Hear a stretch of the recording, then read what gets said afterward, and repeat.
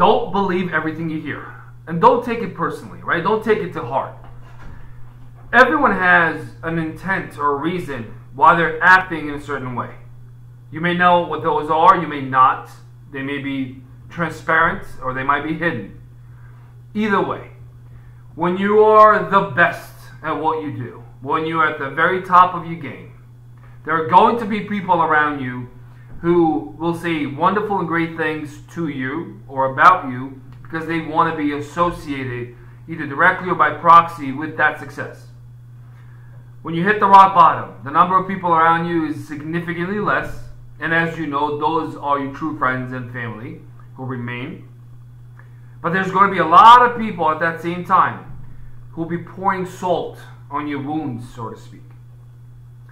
In either extremes, you should be very cautious as to what you internalize and what you allow to impact and influence your behavior, your strategy, your direction, and ultimately your own path and your own happiness. There's a quote I came across not that long ago by Lou Holtz, former American football, for my European friends, coach. And it goes something like this, right? You're never as good as everyone tells you you are when you win. And you're never as bad as everyone tells you that you are when you lose, right? I'm paraphrasing the quote. But it is absolutely true. Be mindful of what people say about you and how these words may shape or influence your reputation or contribute to it. But don't allow it to drive who you are and what you do and what you stand for. So be humble in both victories and defeats, because you're going to have both. I'm posting this video today because I had a conversation with a friend early this morning who was overwhelmed by the wave of negativity around him in his professional life after a number of missteps that were taken by him and his team.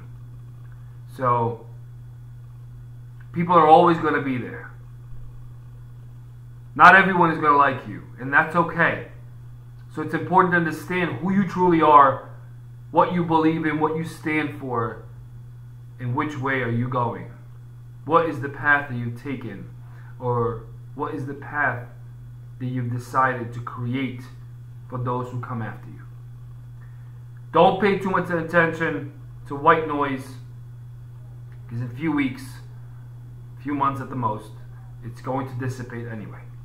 So be mindful, learn from your mistakes, move forward, but don't listen to everything that everyone around you has to say, whether you asked for it or not.